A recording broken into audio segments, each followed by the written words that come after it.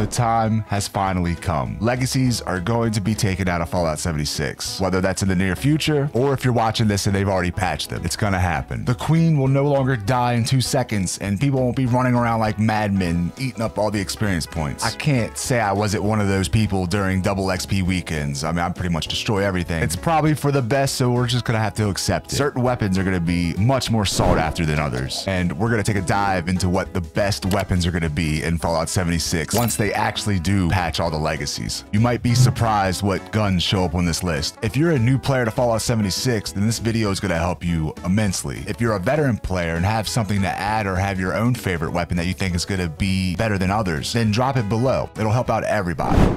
Unless you've been living under a rock, then you probably already know what a legacy is. Legacy weapons in Fallout 76 are weapons that don't have certain attributes in their drop pool anymore. One of the big ones are energy explosive weapons. And there's a good reason why. These weapons are absolutely insane. They just rip through anything, and you only need one card for the build to work, and that's Demolition Expert. For some reason, the explosive effect is way stronger on energy weapons. And these weapons were so heavily duped that there are probably hundreds of thousands in Fallout 76. And then on top of that, they're being sold for cash money on black markets on websites. So I think Bethesda wants to put a halt to that. And I don't really blame them. So let's take a look at what some of the strongest weapons are going to be when they finally do take legacies out of the game.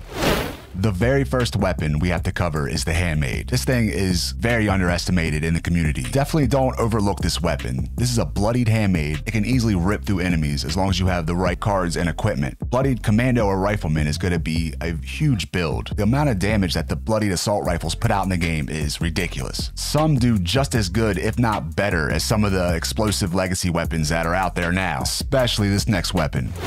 Next up on the list has to be the Fixer. You knew it was coming. This thing is one deadly weapon. This gun has been ripping through enemies since beta, and this is one of the few weapons that Bethesda hasn't messed with too much or nerfed, and hopefully that doesn't change. With the right perks on the weapon and the right cards, you can pretty much rip through any enemy in this game within a few shots. The Fixer is actually fairly easy to get nowadays. The plan has a small chance to drop from the event Encrypted, but the difference from before, you used to not be able to craft your own fixers. You were only able to get them from drops, such as from events or enemies. Nowadays, you can just roll your own fixers and add your own attributes. Keep an eye out for quad fixers as well. Quad assault rifles, with their ammo capacity, make them vital for non-bloody builds. This weapon, the Gatling gun, I had to throw it on the list only because for 2 reasons actually. 1, it's good for new players and it drops pretty early on and is pretty accessible. 2 is this. This has a tiny glitch to where if you hold the right trigger and spam the left trigger, it shoots as fast as you can pretty much pull your aim button. This is normal shooting, a shot every half second or so, and this is if you spam the left trigger. It turns into a semi-automatic and it could be devastating. This is patched in the PTS as of right now, so I don't know if this will be patched with the legacies, but it's worth trying. If it's patched, just skip ahead. Again, it's just hold the right trigger, hold your shoot button, and just spam left. And this is just a Furious Prime Gatling gun, and it's ripping through enemies like it's nothing. I don't have the first card on to help its damage either. This thing is absolutely devastating.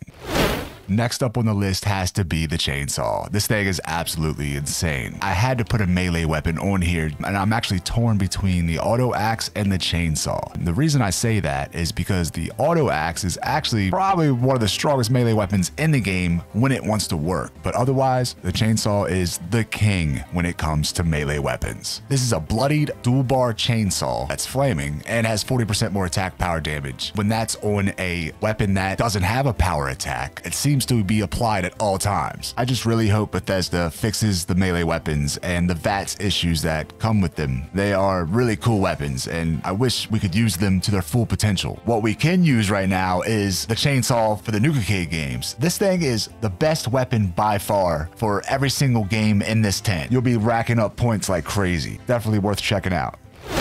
The next one that we absolutely have to talk about is the Railway Rifle. This gun is probably a lot less known than the previous ones that we spoke about, at least for being the meta. A lot of people think the Fixer is the best gun, and it can be, but the Railway puts out a stupid amount of damage. The bloodied one's okay, but the quad explosive Railway blows the bloody one out of the water. The bloodied one only holds 10 rounds, where the quad holds 40 rail spikes. You set that to automatic and it will rip through crowds of enemies. Sadly, the semi-automatic mod shoots way too slow, at least for me, so automatic is the way to go.